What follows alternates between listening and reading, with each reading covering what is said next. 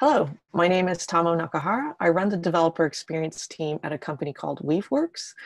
We're very lucky today to have Paul Curtis, who's a solutions architect, also at Weaveworks, and he'll be talking about machine learning ops, MLOps, and how you might apply GitOps and the concepts of like canary and blue-green and A/B testing, which has now become under the umbrella term progressive delivery, how you can apply these concepts to machine learning ops and specific needs for if you do machine learning or your internal customers do machine learning. So we're very excited about that. And before we get started, I'll do just a little bit of intro of what our background is. So I mentioned that Paul and I, and Stacy here, our community manager who organized this, work for a company called Weaveworks. If this is your first time here, welcome. Thanks for joining. This is part of our Weave online user group weekly series, where usually every Tuesday we have talks, and we'll show you the meetup page where we have all the listings. Today is a special edition on a Wednesday, because we're very excited to share with you the way that we apply some of the terms that you might have heard of up till now, like GitOps and, as I mentioned, progressive delivery, to specific risks around machine learning ops.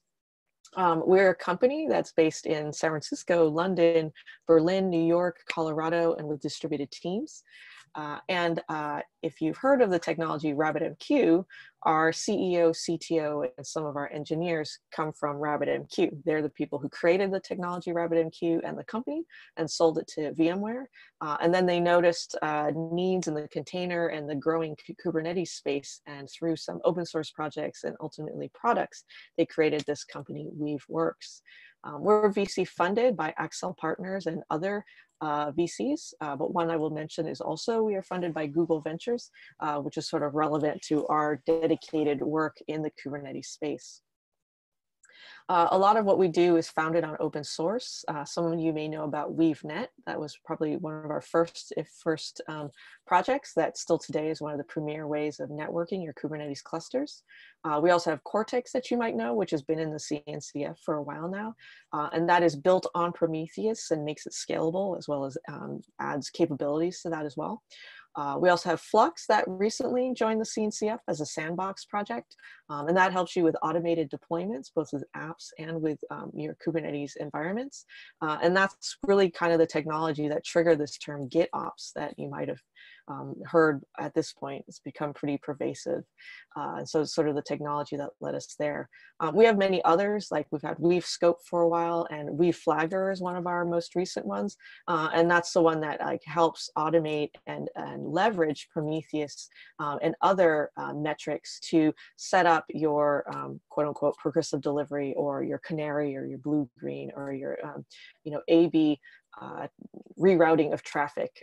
So that's based on service meshes like Istio, but currently also has other alternatives. So these are a lot of the projects that have really been taking fire and have come from this company. We also do have paid products. We have Weave Cloud, which at this point now is over 3 years. It's a SaaS product that helps you manage, monitor, and do automated deployments for your Kubernetes clusters. In some ways, some of the open source technologies that I mentioned, it's sort of a hosted version of that. So especially if you want something like Prometheus, but you don't want to install it, maintain it, and all that, it offers that, and then has more integrated enterprise level qualities where, for example, with Flux, and actually we should mention Flagger, you can leverage your Prometheus metrics to automate how you want to do your automated deployments or do your progressive delivery. So we've had that, like I said, now at this point, about 4 years of running Weave Cloud in production on Kubernetes on AWS. And so as we've been selling Weave Cloud, a lot of people have been asking us, oh, this is great, but we also need help on our Kubernetes journey. And how unique is it that you guys have 4 years of running Kubernetes in production? So we're in the process right now of productizing the distribution layer that we created for Weave Cloud as an enterprise product. And as I mentioned again, with all the GitOps fury that's been going around, we're also making it a very GitOps aware platform.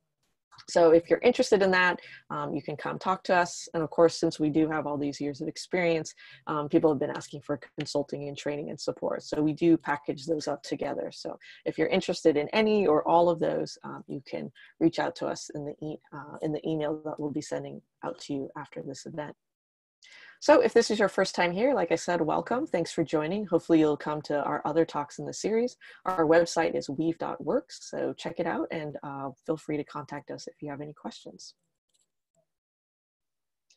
So a little bit of housekeeping here. As I mentioned, I'm Tomo, and we're lucky to have Paul Curtis from New York in our New York office, who will be talking about these concepts, but specifically on how you think about it for machine learning operations.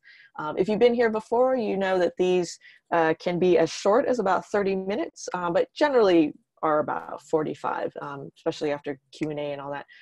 If there are burning questions and we keep going, we do allow going over 45, but we have an absolute hard stop at 60. But generally, these are about 45 minutes long.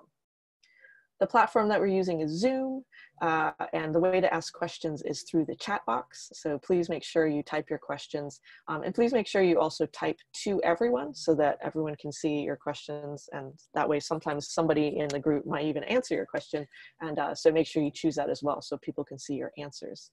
If you're having trouble finding the chat box, sometimes hitting escape gets you out of full screen mode and lets you see the fuller capabilities of Zoom, so hopefully you can find that. And Paul, I should ask, do you like questions throughout or do you like questions at the end? Let's do questions throughout. Throughout, excellent. So I'll be monitoring the chat box and I'll kind of give you a wave if there's a good moment where there's a pause and let you know that there's some questions. So with that, I will hand it over to Paul. So let me know if you need me to stop sharing or if you can just take over. I think I need you to stop sharing. Okay, will do. Stop sharing. In which case, I can do that. Perfect. So I assume everybody can see? Yes? Yep. Okay. So as Tomo said, I'm Paul Curtis. I'm based here in New York City. And I'm dealing with the customers as a solution architect. And so we get a lot of opportunity to talk to different customers and what they're using. But today I'm going to basically run through using the GitOps tools in a very specific use case surrounding machine learning. So as we go through this, I'm going to do two quick overviews. All right. My assumption is everybody knows Kubernetes and containers, but not everybody knows what a service mesh is. So I just want to touch on that. A service mesh is a layer in your Kubernetes cluster, a network layer that allows you to control how pods are interconnected and how ingresses are connected. So in this world, it is a control plane for the Kubernetes network. And it allows you to do a lot of things that go beyond just, connecting this pod to that pod. So load balancing, traffic shifting, dynamic AB, all kinds of things that you can. Some examples of these are things like Istio and Envoy, Linkerd. In the hosted services, AppMesh, for example, in EKS would be a good example of that. The other thing that you kind of have to know about is progressive delivery. So the idea here is that in the old days, when you had a new release of anything, you'd just kind of go, okay, and we'll just switch it over and we'll hope for the best. DevOps brought in a lot of things that made it a lot better. The first one was that it typically has a built-in testing suite. So you actually test the code before you actually release it. That's even better. Most big release companies do things like UAT and staging so that they actually run them through at production levels. But even with all of that testing, there's nothing like running your application in the real world. But it's a high-risk situation where you don't want to just say, okay, let's go, Frankenstein switch, it's alive. No, what you want to do is progressively add traffic to the new release and subtract traffic from the old release over time, and then watch the behavior. And if for whatever reason something goes bad, you can roll backwards seamlessly without having to like hit the Frankenstein switch again. So in the machine learning world, this is used when you're deploying new models. So we'll use a recommendation engine as an idea. So recommendation, right? You go to Amazon, it says, hi, you bought this. People who bought this also bought these things. Okay, so that's a recommendation. In a production environment, that means that it has to watch what you look at and then give recommendations of things that other people like you also bought. That has to happen in milliseconds. Okay, so, and it can be hundreds of thousands of these requests for that model to respond. So, and different people have different buying habits, and different people bought different things. So you can imagine how complex this gets very quickly. Now, in machine learning as well, we have some very basic premise on how this works. So GitOps as a methodology allows us to do a couple of things. First off, we can know exactly what was deployed and when. So in the data science world, you have data, you have models, you have training models, you have code, okay, all of which is combined to make up the machine learning model that you're going to deploy. It's a lot of things. Pretty much everybody's using a source code repository to control this so that you can version it. In addition, in some industries, you have to have this. A good example, a stock trading algorithm has to be able to prove to the regulators what trading model was in use at the time that it, sank the market. Okay, that kind of thing. But observability and auditability are critical in any of these data science projects, whether it be machine learning for risk analysis in the finance world, or recommending a red candle to somebody who bought a red candle holder. So what's a machine learning pipeline look like? So basically, you have some data over here on the left. You have a model or an algorithm, and you put them together and you try them out and you look at the results, and then you iterate over and over and over again until you find the combination of algorithm and your test data set that produces what you want. So for example, in recommendations, you want to pick the right algorithm on a sample data set that says, he bought a red candle holder, I want to give him a red candle, I don't want to give him a blue cow. So you do this for a while. Now, when you get to the end of this and you choose your algorithm and model, what ends up happening is you're going to have a couple of different things. You're going to have some code, you're going to have a model, you're going to have a training set, and you're going to have a data set. And those things all have to be done such that they can be isolated and then released. So when you look at it from a GitOps perspective, in our world, you have the data coming from a data engineer, and that's your training sets. You have the data scientist who's writing the algorithms. They're both checking these things into Git. And we can use Flux to deploy them and then test them. So a very simple mechanism for a data scientist is to say, okay, this model's ready to go. I'm going to commit it and push it into Git. And Flux can pick that up, that new code, and run it. Now, typically, a model is not only an algorithm and code, but it's a data set as well. So the data engineer has to make sure that the newer data set is available. They can iterate this, as I showed in the last diagram, very quickly. So he runs his tests and they come back bad. He changes the algorithm, does a git commit and push, and he'll hit it again almost immediately. And you can do this very, very quickly. But when you get to the end of that, okay, that's pre-production. We haven't really done anything. Why are we talking about that? Because the same process and the same methodology works for production level models and code as well. Because if everything is in Git, okay, whether that's code, models, even Kubernetes objects, ingress, okay, and Flagger being one of the things that you would use here. Once they're in Git, I can audit them, I know how to find them. I can review them. I have complete observability into what was going on, and it's reproducible.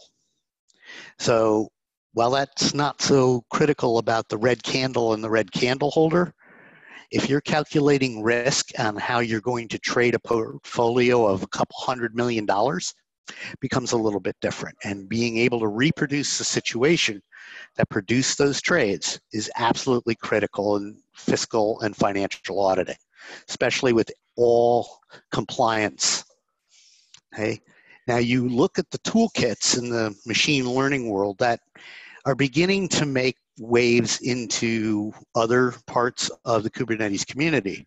Things like Argo and Seldon, okay, Kubeflow, Airflow for building machine learning pipelines, okay?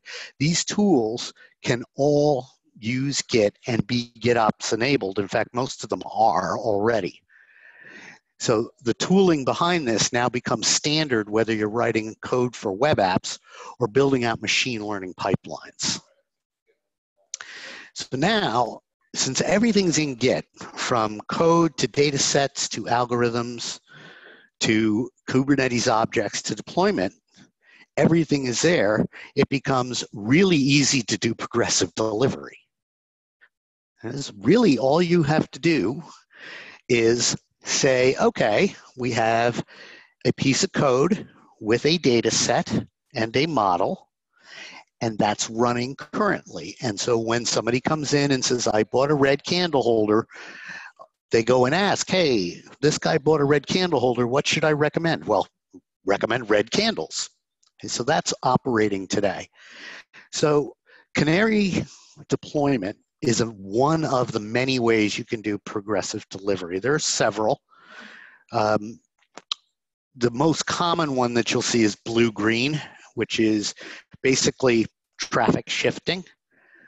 Okay, they have AB, which is smarter traffic shifting, which is based on HTTP requests and cookies, so it keeps a session. So Paul is on A and George is on B. So you can have that kind of intelligence.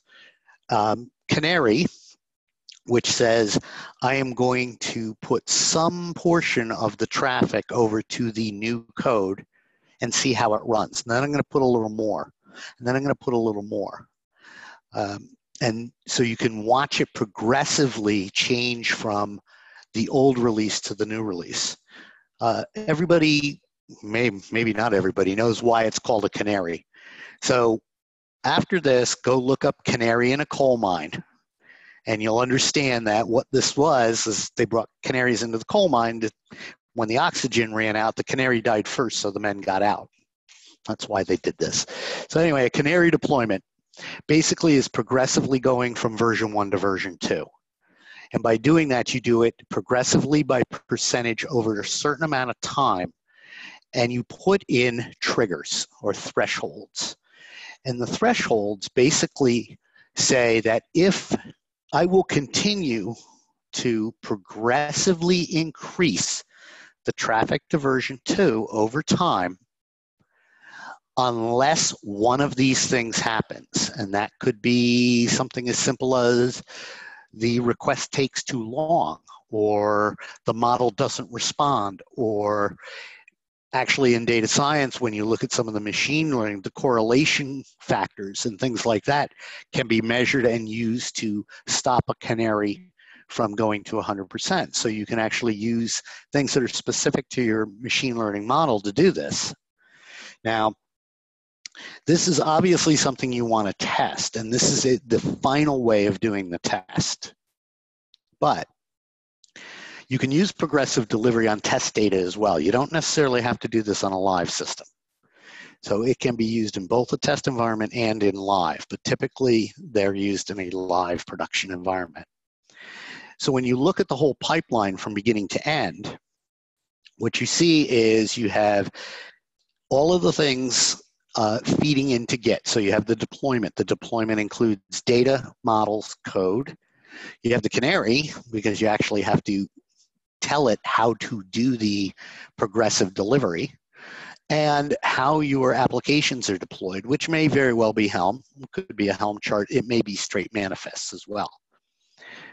So when you commit, it goes to Flux. Flux says, hey, look, we've got to pull these images. And what happens is that you now have two of your application running side by side, where Flagger is redirecting traffic or redirecting requests from the old release to the new release. In other words, as every request comes in, Flagger decides and tells the service mesh, go left or go right, go to the old release or the new release. In the beginning, everything goes to the old release or version 1. You then tell Flagger over time how to add more traffic from one to the other. So I'm going to stop by C. Wait. Yeah, I don't know if when's a good time to pause, but we had So this is actually a good time right now. Okay. So someone was wondering, reinforcement learning, is it implemented with this process? Actually, that's a new term for me. Can you explain what that is? Okay, so reinforced learning, the idea is that as the model is executed or in production, what it does and the recommendations it makes, let's say if we're doing our recommendation model, are then fed back to the model. So in essence, it learns as it's learning. So it's a learning model. In other words, yeah, if I just train the model and say, here's the data set, here's the training, go, right? That training remains static until I release a new model. Okay, reinforce says it's a feedback loop. So the thing you have to be aware of for reinforcement, right, in this particular method of moving from yesterday's model to today's model, the application is what's going to be doing the reinforcement. Okay, Flagger's just doing the traffic. It's making it easy. However, one of the things that comes out of reinforcement learning is metrics about how that is happening and how well that is happening. Those could be the triggers that stop version 2, the new version of the model, from being 100% deployed. So is it specific? Is there something specific that helps reinforce learning? No, but you can use things that you get during reinforced learning, such as correlation, and use that to stop the model from being deployed. So as we go a little farther, you'll see what I mean. So in essence, what you're going to do here, and so we can talk about it in reinforced learning. What you can do here is you set an interval that says, I am going to only every certain amount of time, I'm going to progress this amount of percentage up to this. So in this particular instance, in this particular configuration, it says every minute I'm going to step 5% more traffic to the new version up to 50%. All right, now if you were going to switch all the way over, the part that says max weight would be 100%. The time interval would be whatever you want it to be, and the step might be smaller. So if you want a very slow progression, the interval would be longer and the step weight would be smaller. Okay. In this particular case, what's happening here is this canary is going to split half and half, this particular configuration. The benefit here is that you can now actually watch these models side by side. So if you don't want to do that, you'd set the percentage max weight to 100, let's say. The other thing is, I mentioned, how do you get this to roll back? Well, in the old world, if the model began to go south, somebody actually would have to push out the old code, the old model, and the old algorithms and everything would have to get reset up, and then the traffic directed to it. The benefit here of using progressive delivery is that you have two of them running side by side, which means that we can automate a rollback very simply. So how do you do that? So we talked about thresholds and triggers. The things that cause the thresholds and triggers to start a rollback are completely controlled by you. And they can use any metric that your application provides. For example, in the case of reinforced learning is a good example. If you begin to see errors you may want to say, okay, go back to yesterday's model, okay? Code errors, latency, time lag, request length. There's a lot of things that you can monitor, and any Prometheus metric that the application or the service mesh produces can be used to stop the progressive delivery and roll it back. So we'll use this particular one that's as an example. So it says that if the number of bad requests goes below, good requests goes below 99% in 1 minute time interval, I'm going to roll back. So that means if I have 2 bad requests within a minute, it's going to roll it back, as an example. The second one says, oh, let's look at how long it takes. If any request is over a half a second in duration, meaning the latency is 500 milliseconds or more, in any 30-second interval, roll it back.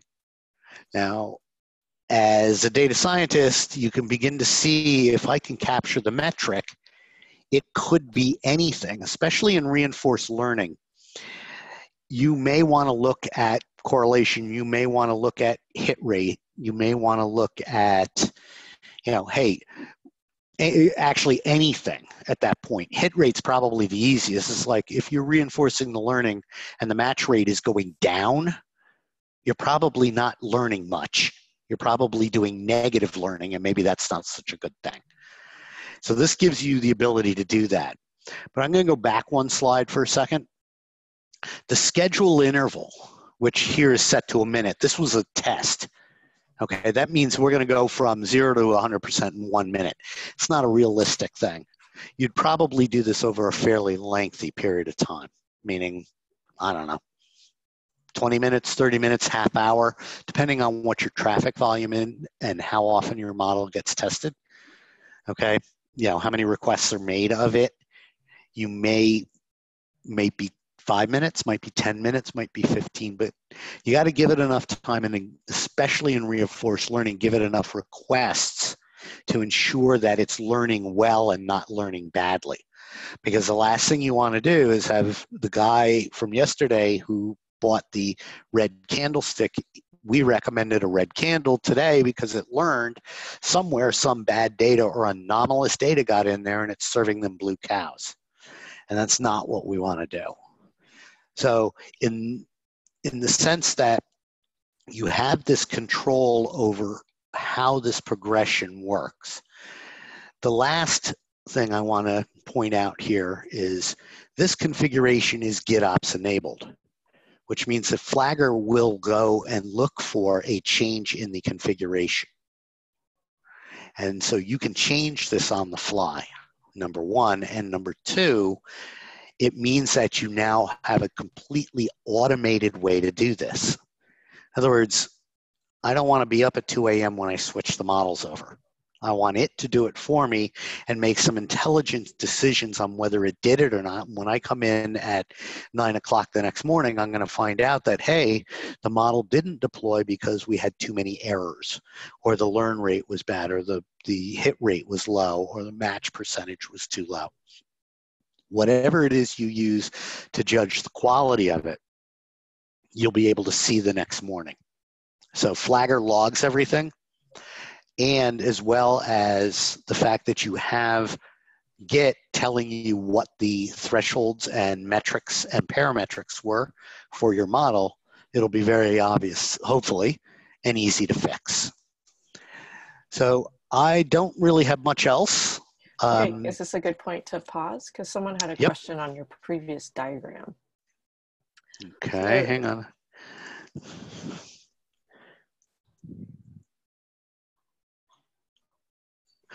Okay, so you want a progressive progression. Well, let's read the question first, and if you could Yeah. go back to the diagram. The question was, I'm a little confused by the position of ingress in the diagram that you have. I thought the ingress controller needs to work with Flagger and Flux. So can we go back to the diagram? To this one? I believe that's, yeah, let us know if that's what you're referring to. The position of ingress in this model feels confusing, because I guess it's coming from the right and is pointing to the canary. Right, it's pointing to the canary. What's missing in this diagram is the service mesh. Okay, so the canary doesn't actually talk to the ingress controllers or the ingress objects. It's actually talking to the service mesh. And the service mesh is what's controlling the ingress itself. Okay, so remember the service mesh, as I said at the beginning, is an overlay on top of whatever networking you already have. And that includes all of the ingresses. Does that answer the question? Let us know. Hopefully. Let us know. While we're waiting, we have another question, which is asking, okay. Oh, yes, it does. Okay, glad we answered your question. So the other question is, I guess, around Flagger, like how fancy can you make this progression screen? Like, can you do as incremental as 1%, 5%, 10%, 25%, 50%, then 100%? So as far as I know, the granularity is a single percentage, and it is linear. Okay, that one we could pass on to Stefan and see if he'd be interested in doing that. My question would be is, why would you want to have it progressively pick up speed over time? That would kind of worry me. Cool. Okay. I'm actually going to split up this question. So the first question is, who maintains Flagger product project? So as he was just mentioning, Stefan Pradhan is on our developer experience team. He's the person who created Flagger. Being in the Kubernetes community and seeing this need, it has taken off. And in fact, quite secretly, someone was just telling us secretly that they were preparing for a conference. They're like, oh my God, there's so many talks on Flagger. There's almost too many talks on Flagger that they had to sort of figure things out. So that's very exciting to hear. We'll be sharing by email in the end as well. If you haven't joined our Slack channel, we do have a channel for Flagger if you start using it and you have questions. So that is something that comes directly from Weaveworks. Now, the second part of the question is, are you suggesting Spinnaker for canary analysis? So that's up to you.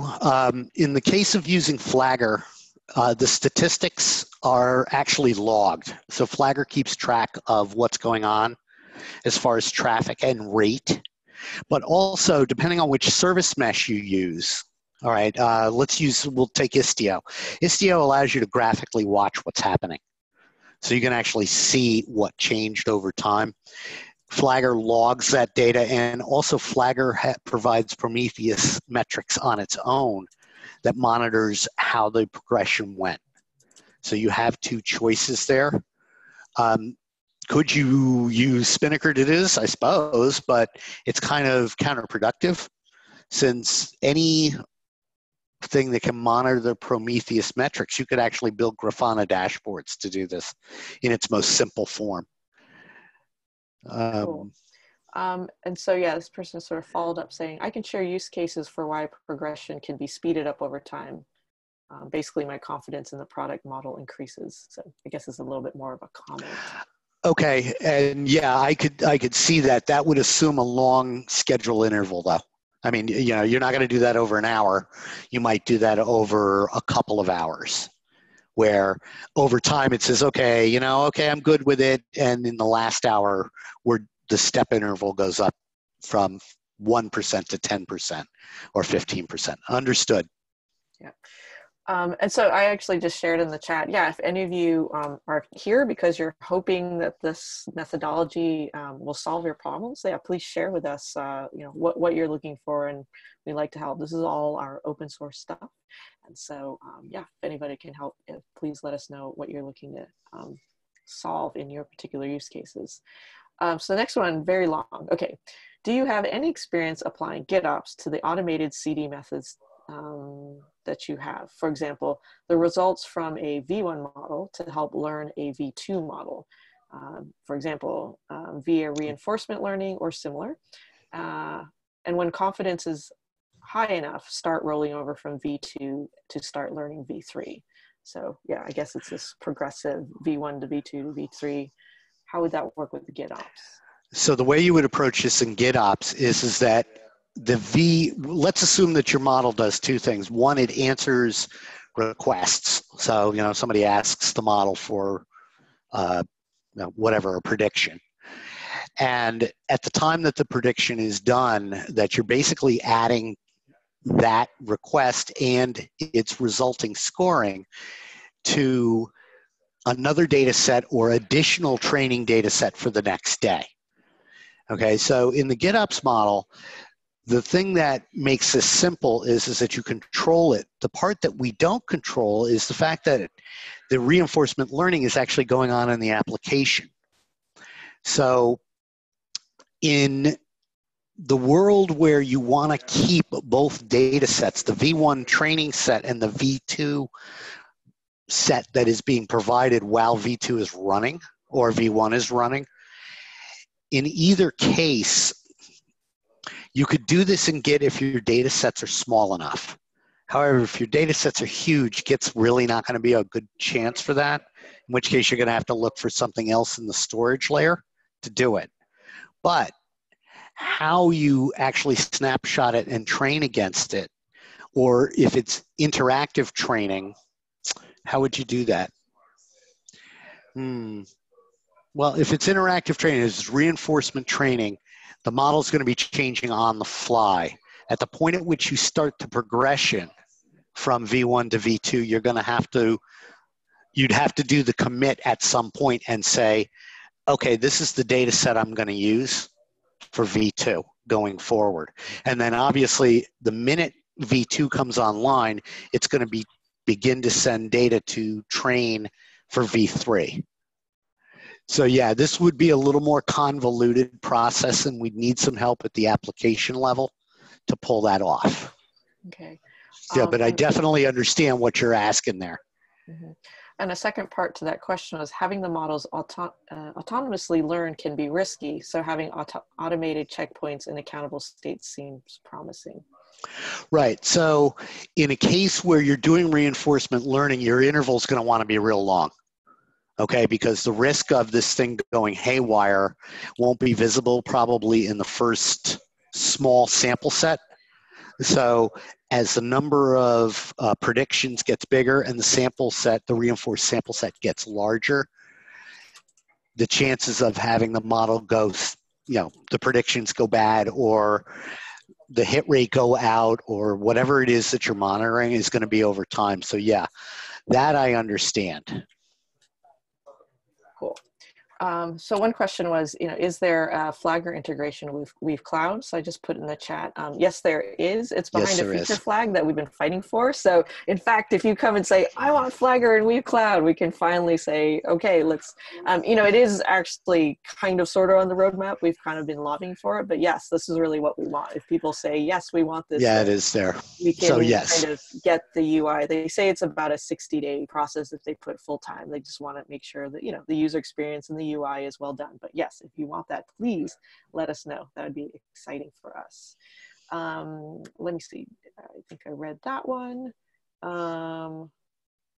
Is there an example on GitHub for the proposed model in this webinar that I can check out and build from? Are you talking about an actual sample data set and model and code? No, I didn't put one together. Okay, but actually, any small recommendation model is probably the simplest to use.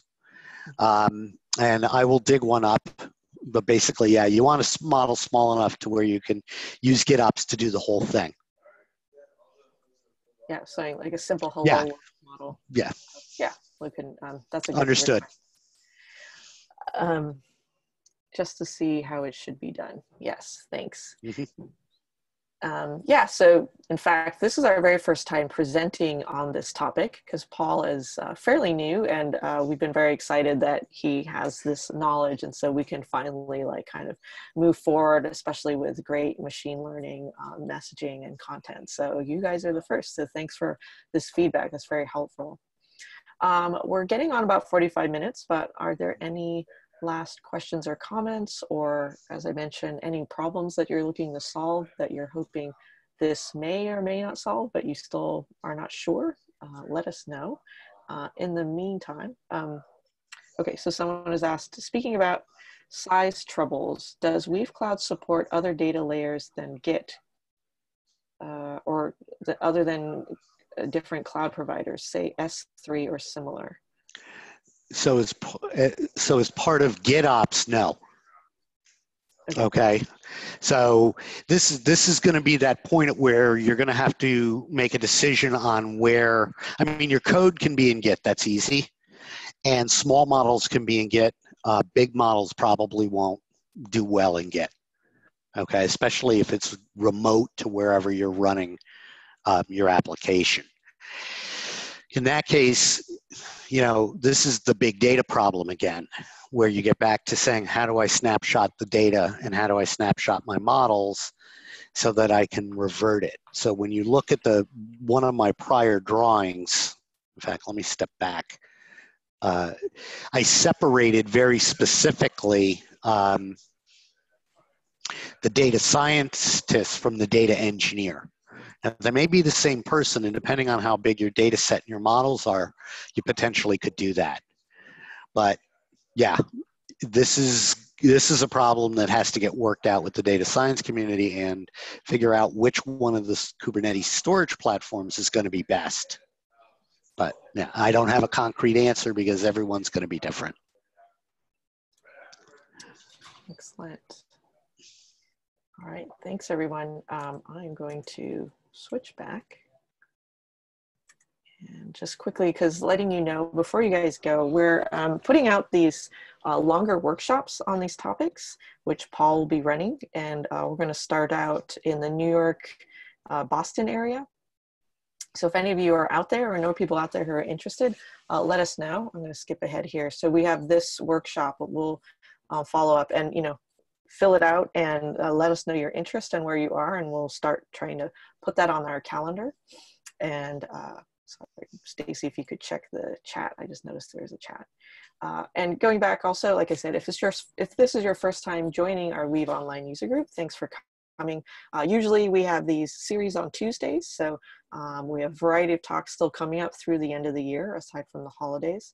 Our best source of truth is our meetup page here, which will also email to you. So if you're looking for future talks or you'd like to request future talks, please go ahead and send me a comment there, or you can email me, which I'll also include in the email. And again, we have our Slack channel. If you have follow-up questions, Paul and I and everybody are there on the Weaveworks team, especially if you're interested in this MLOps topic, or if you want to come to MLOps workshop. These are the various ways you can let us know, and we'll also include it in the email. I see that it is blinking, so I just want to make sure. Are there any last questions here? Oh, there is a quick question. Yes, there are going to be video recordings. We record all of our videos, and Stacy has posted our channel there. So we have our playlist of all these talks. So with that, there's not any last things. Thank you so much for your time and coming and asking your questions. Again, we are here to help solve your problems. So we'll take your feedback around product and around sample apps and all that, and we'll be providing more of this info. So thanks again, Paul, for speaking. That was fantastic. Thanks for your questions, and thanks for Stacy for organizing. Yeah. We'll see you all next time. Thanks for the question. question. Yes. Stay by. Bye-bye. Bye-bye.